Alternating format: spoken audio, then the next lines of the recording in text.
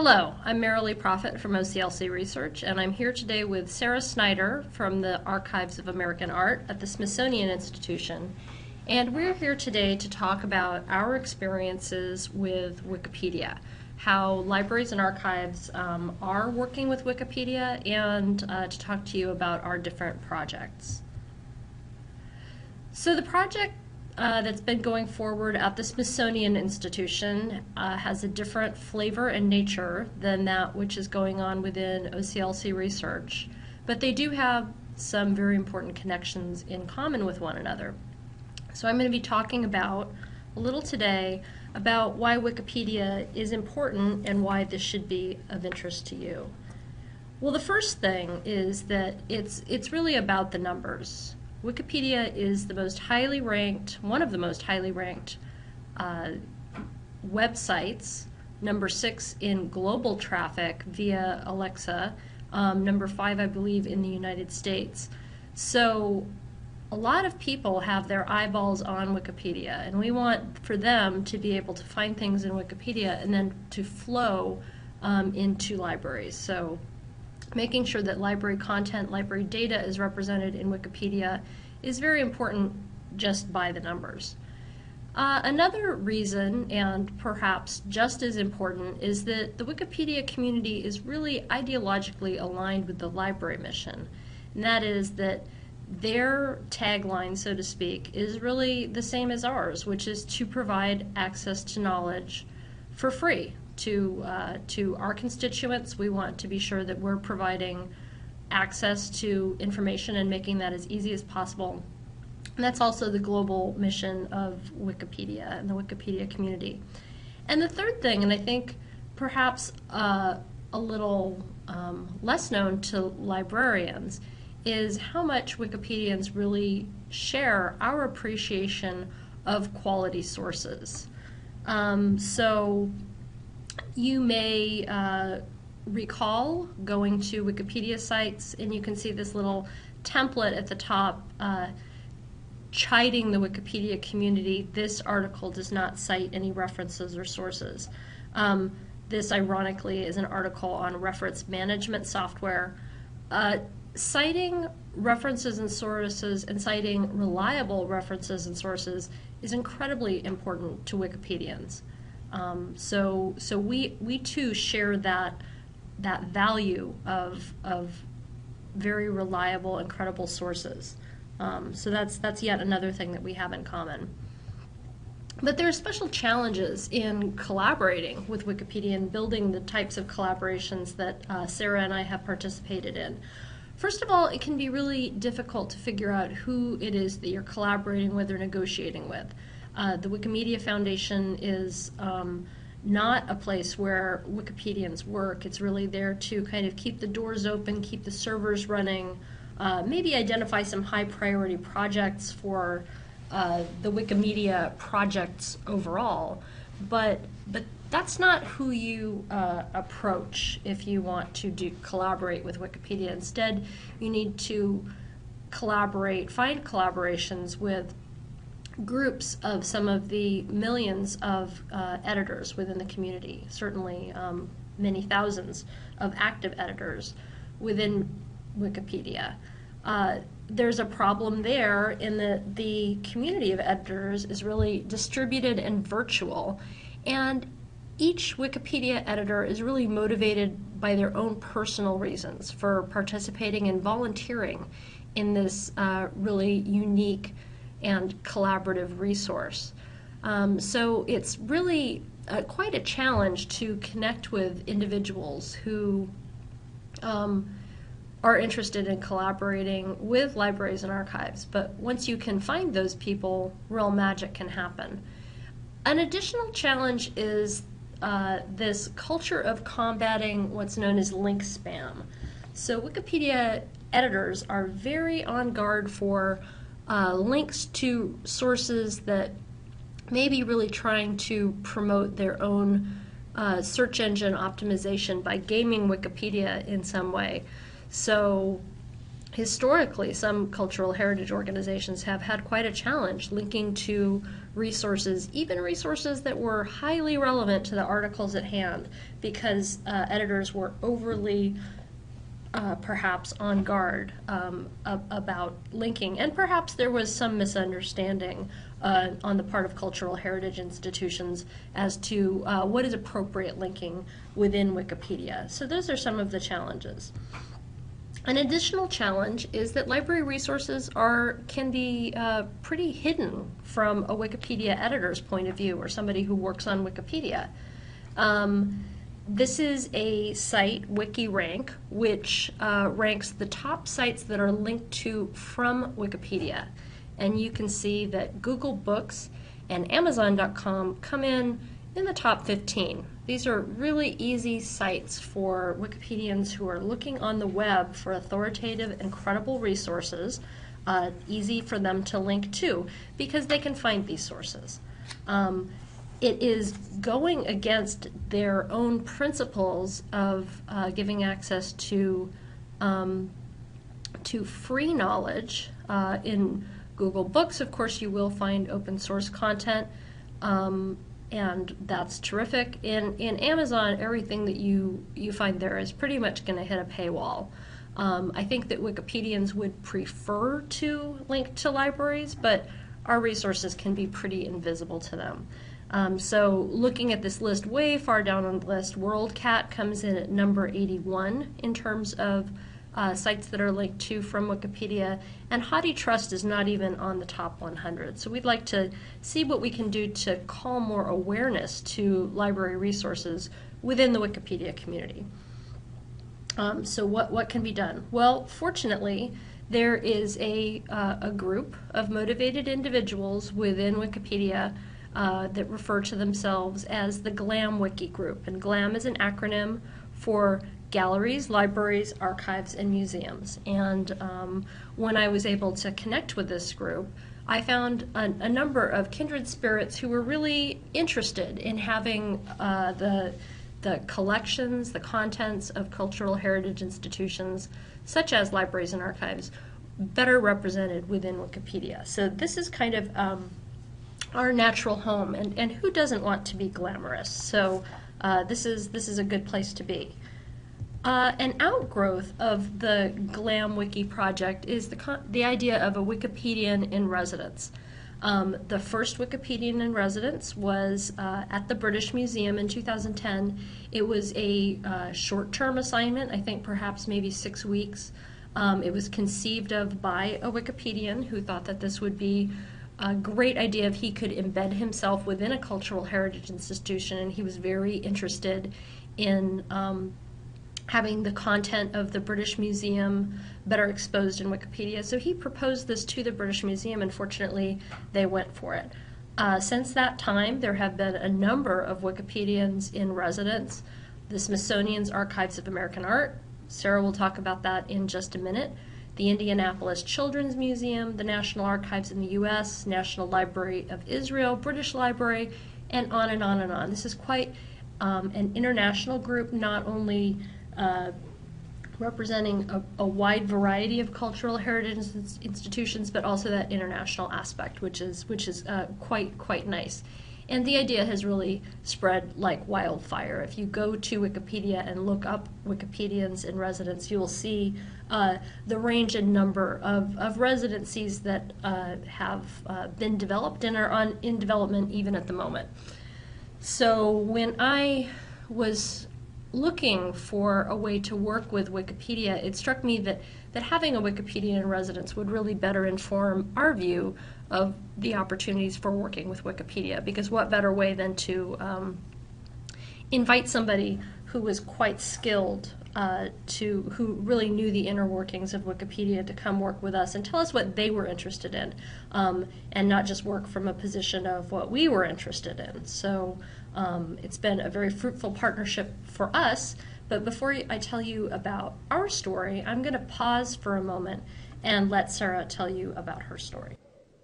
My name is Sara Snyder. I work at the Archives of American Art, which is one tiny corner of the Smithsonian Institution, the world's largest museum and research complex.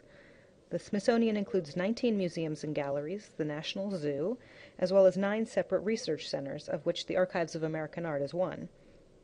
Though the Smithsonian is probably best known for its museums, it is worth noting that it's home to over a dozen archival repositories and a system of 20 branch libraries. So much of my interest in getting involved with Wikipedia can be explained by this chart. The light blue bars represent monthly visitors to wikipedia.org, and the dark blue bars represent monthly visitors to all of the Smithsonian's websites combined. As an information professional, I am dedicated to helping people find the resources that they need. Working on Wikipedia helps me to reach as many information seekers as possible.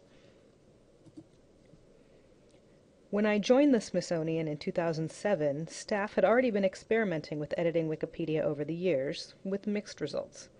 Since many of us didn't really understand the norms of the community, we often had editors get blocked for conflict of interest. We were even accused of spamming Wikipedia with links to our websites. But in 2010, some volunteers from the DC Wikimedia chapter made contact with some Smithsonian staff members, and together they organized the beginnings of the Smithsonian Institution Wiki project.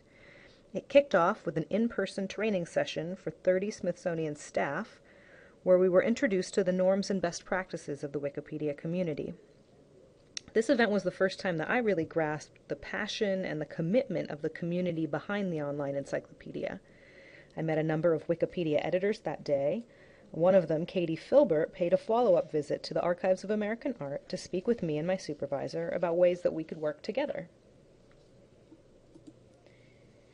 In the spring of 2011, Katie introduced me to another Wikipedian named Sara Snyder, who was a grad student in museum studies at that time. And I encouraged Sara to come and intern at the Archives of American Art in order to help us get more involved with the GLAM-Wiki project. And that is how we found ourselves with a Wikipedian in residence. Our goals for a Wikipedian in residence were pretty modest. We wanted some training and mentoring. We wanted to see more of our stuff on Wikipedia, and we wanted to get to know the community. We were not really sure what to expect, but we were open to new ideas, and luckily Sara had many. I credit our Wikipedian in residence with helping to turn me into a much more savvy Wikipedia editor and advocate, and with helping our staff understand how institutional contributions fit with the Wikipedia platform and community. She also connected us with technical experts who were able to automate both data analysis and image contributions by doing some custom scripting, which is incredibly helpful. She helped us organize Backstage Pass and Editathon events. Really fun and inspiring in-person events where experts and people who are learning got to get together and work on articles. Our events have been attended by very smart people from a range of ages and backgrounds, all volunteers. The volunteers get a behind-the-scenes peek at our collections, and they get to have a little Q&A time with staff. They always come away inspired to edit articles related to our collections. There's a great spirit of learning and curiosity in these events. And even though Sara Snyder has now moved on to other projects, our organization now has a number of ongoing relationships with a core group of volunteer Wikipedia editors that we continue to work with on a regular basis. So after she finished working with the Archives of American Art, Sara went on to serve as Wikipedian in residence at the Smithsonian Institution archives for an additional semester. By the time she left in 2012, an internal Wikipedian community of staff librarians, archivists, and museum folk had emerged. Since that time, there have been 2 subsequent editathons at the institution, at the American Art Museum last August, and a Wikipedia Loves Libraries event at the Smithsonian Libraries this past October. Wikipedia Loves Libraries, which you see here, was our largest and best attended event yet, with around 40 people in attendance.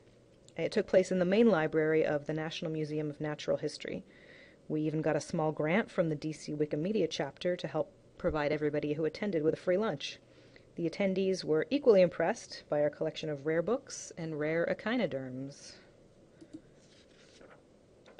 One of our greatest successes, in my mind, besides connecting with the community, is our foray into putting our public domain images on the Wikimedia Commons. All Archives of American Art contributed images include a custom template with our approved metadata and multiple links pointing back to our website. After we uploaded our first batch of images, we didn't really do anything else to work on them, but I'm happy to say that the Wikimedia volunteer community set right to work on their own. Hundreds of our images are now being used to illustrate numerous articles on Wikipedia sites in 25 different languages, from biography pages to articles on life drawing and art education to history articles. Let me share one example. Here is the Archives of American Art's record for one of the images that we contributed. It's a WPA photograph of the Harlem Renaissance sculptor Augusta Savage. Over a 90-day period, according to Google Analytics, this page on our website had 29 page views. Could be better.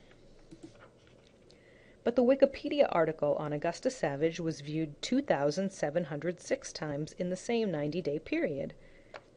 And what does this article feature front and center? The photograph of her that we contributed to Wikimedia Commons, with our repository's citation, metadata, and multiple collection links close at hand. At this point, the Archives of American Art is getting a sizable amount of web traffic from the Wikimedia family of websites. For the past few years, Wikipedia has been our single biggest referring URL, and is responsible for about 5% of our overall inbound site traffic. By comparison, Twitter brings us about 2% of site traffic and Facebook 1%. Given the relatively small amount of maintenance energy that we put into Wikipedia, especially when compared to the upkeep required on our social media accounts, Wikipedia gives a very nice return on our investment. But even if we didn't get the visitor traffic back to our primary website, it seems to me that diffusing our digital assets to a greater audience on sites like Wikipedia and the Wikimedia Commons is the right thing to do.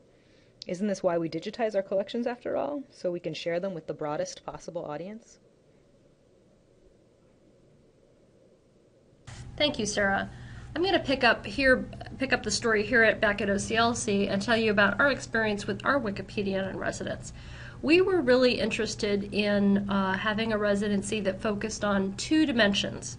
One is looking at the special role that library data could play within Wikipedia. OCLC obviously has a stake and interest and expertise in dealing with library data, so we were really interested in exploring those avenues and seeing what special role OCLC could play in this, and also looking as a nonprofit that touches many thousands of librarians worldwide.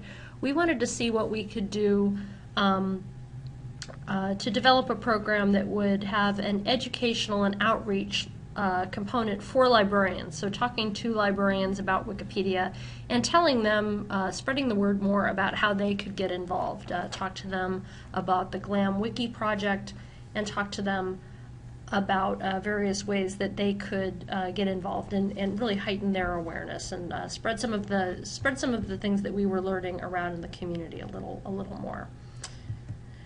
So I'm going to talk about our first project, and the project that Max has mainly been involved in, which is looking at what we've called VIAF-BOT. VIAF is the Virtual International Authority File. It's a project that is managed by OCLC, and it is a merger of 20-some national authority files from many countries. It's multilingual. It has broad representation, and really is a place for authority files to be merged. One of the things that I discovered, much to my surprise when I talked to people from the Wikipedia community, is that disambiguation is really important, and disambiguation of names is really important to them. To give you an idea of how this is handled in Wikipedia, let's take a look at this disambiguation page for John Adams. So John Adams is many people, and it's important to know which John Adams you're looking for. If you search for John Adams on Wikipedia, you may get to this page, disambiguation. It starts with politicians, goes on to composers, and goes down even quite a ways below this. You can scroll down on this page. There are many John Adams. So there was really a growing recognition of the importance of library name authorities, and Wikipedians were aware that library name authorities were out there and that they were valuable. And some Wikipedia articles had started incorporating what they call authority control into their articles. So not too surprisingly, the German language Wikipedia had already started to add in authority control. And within the German language Wikipedia, I think several thousand articles already had authority data in an authority control template. But the English language Wikipedia had only about 4,000 articles with authority data. So let's take a look at VAFBot. Let's take a look at the authority control template. So here's the lengthy article on John Quincy Adams, the 6th President of the United States. And if you scroll all the way to the bottom of the page, you will see this little template, authority control. And this is where Wikipedians were starting to put links to various name authorities in national files. So we were asked to help out on this. Here is VAF and John Quincy Adams records. So if you followed that link, you would wind up here on John Quincy Adams' VAF page. So VAFBot has now edited over 250,000 articles, which now have library authority data in them and links to VAF. This is out of roughly 1 million articles that are about people on the English language Wikipedia. So you can see that this project has already had a pretty significant impact on Wikipedia. And indeed, we can see people now following those links from Wikipedia through to VAF. Well, this sounds like a pretty simple thing, like we just threw a switch, like our Wikipedian in Residence Max just threw a switch and the magic happened. But in fact, there were many, there was the approval process for getting a bot or a robot to do all of this editing programmatically was quite slow. The Wikipedia community uses bots or approaches the use of bots quite cautiously. They have a long-standing tradition of creating and editing articles by hand. Almost everything that you see on Wikipedia is done by humans who care very much about what they're doing and how they do it.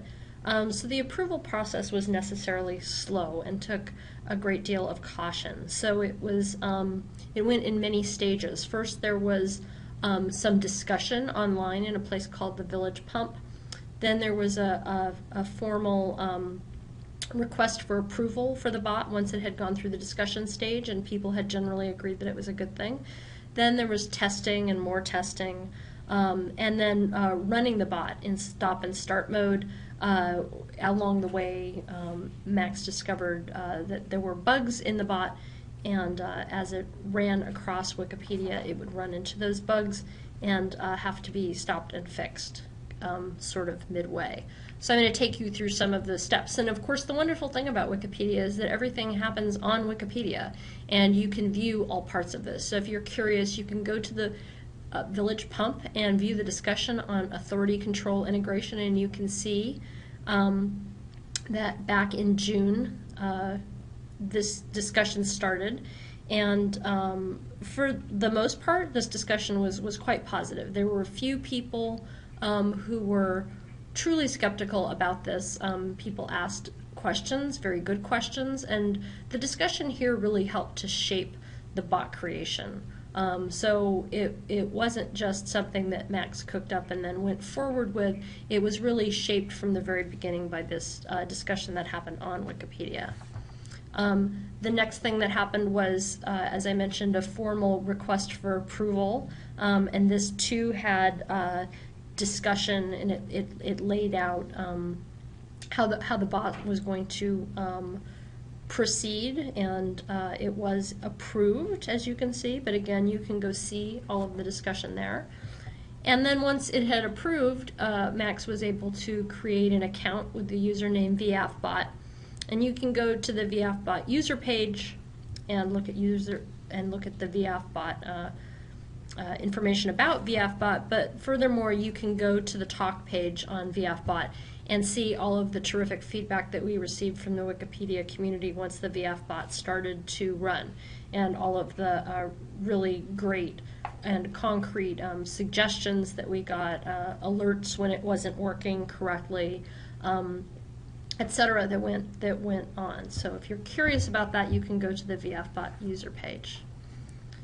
I'm going to switch now from talking about library data and talk about education and outreach, because we think that as a library services organization, OCLC has the ability to reach many, many librarians, and that we can do so at scale. And what we've really been doing is focusing on, we've had a series of webinars focusing on what we've called Wikipedia literacy for librarians. We had 2 separate webinars in July and August. One was targeted at research libraries through the and pushed out through OCLC Research, and with the other webinar we targeted public libraries, working with OCLC's Web Junction, which has fantastic connections within the public library community. And there were over 500 librarians that attended the live events, so the live webcasts, and we know that these webcasts have been viewed after the fact, but just the fact that we were able to put on 2 webcasts and reach over 500 librarians was really great. We've also done some in-person events. We had a Wikipedia Loves Libraries event at Wikimania, which was held in Washington, D.C. During July, and filled a room. I think we had probably at peak around 100 people attending this, and this was a mix of Wikipedians and librarians, pretty evenly split. A lot of energy and excitement about Wikipedia collaborating with libraries, and a lot of support for our idea of working with library data in Wikipedia. We also experimented with a MOOC, a particular MOOC on the platform called P2P-U, which is Peer-to-Peer University. This was themed around Open Access Week, but it's still available. Anybody can go and take it. And this is a 6 or 7 part class that you can take in components. And when you complete it, you can get a badge on your Wikipedia user page saying that you've completed this Open Access Media Challenge. And this is, again, to help introduce librarians to the concepts in Wikipedia, and learn how to do a little editing, learn how to create a user account, and become acquainted with some of the concepts behind Wikipedia. Switching over to the results that we have had in VFBot, you can see the lines at the bottom of the page are, it's kind of hard to see on your screen perhaps, but this shows overall inbound traffic into VIAF, the Virtual International Authority File. And the purple line that you can see kind of hanging out in the middle there is the German language Wikipedia. And I mentioned a while ago that the German Wikipedians have for some time been adding in links to Library Authority data, and VIAF was one of their sources. But right around the time that we started running the bot in October, you can see the English language Wikipedia coming in and actually lifting the curve of traffic coming into VIAF in a noticeable way, and then continuing right on through into the end of November.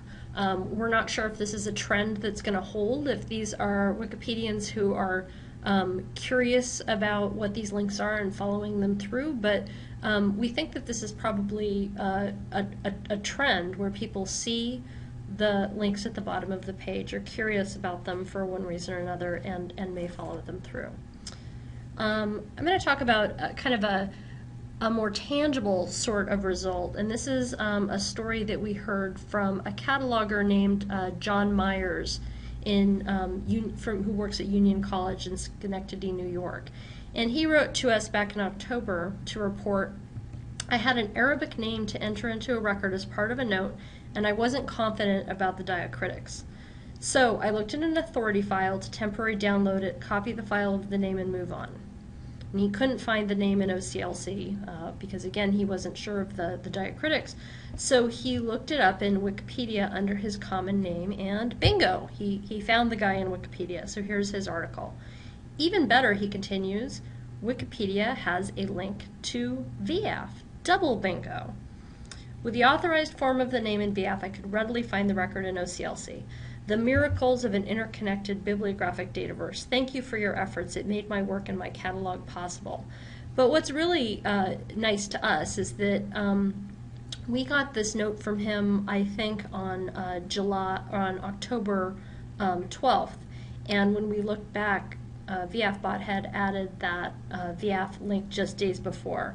So this is a real a fine example of how VIAF is working to actually help not only Wikipedians disambiguate names, but also to help with catalogers. So looking for, and here is that individual's name in VIAF and his VIAF record. So we think that there are more opportunities to extend our Wikipedia Loves Libraries events. Here is a picture from an event we had just weeks ago at the Seattle Public Library.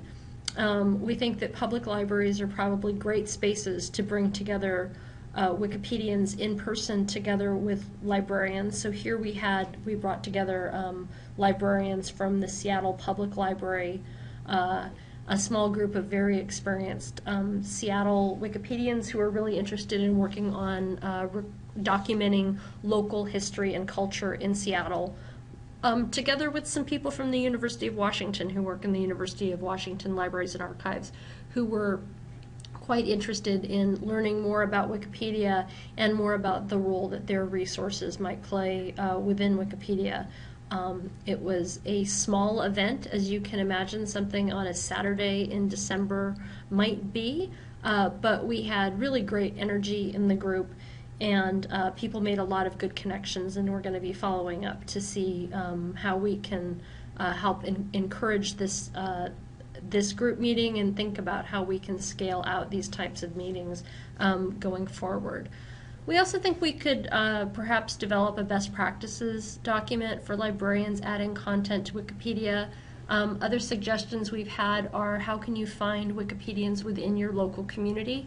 If you're starting from scratch, how do you make those connections and contacts? So those are all things that we're thinking that we could probably help with providing some documentation and some guidance for people who want to get started. So there's certainly a lot going on there. There's also additional opportunities, we think, for library data. So you've probably seen these little sidebars within Wikipedia. They're called info boxes. If you look on an article that is about a book, you will see a template that's called info box book, and it contains fields, optional fields, that look a lot like metadata.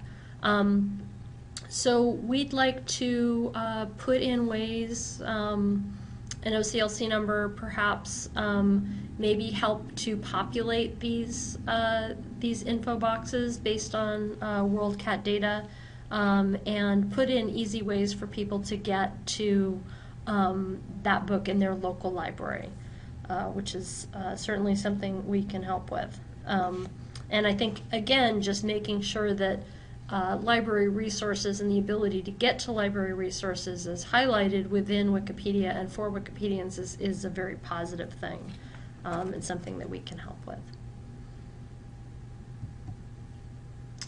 So we'd like to thank you very much for your attention. Sara and I would be very delighted to get your questions. You can feel free to email us or get in touch with us on Twitter. We hope to hear from you, and thanks for attending this presentation.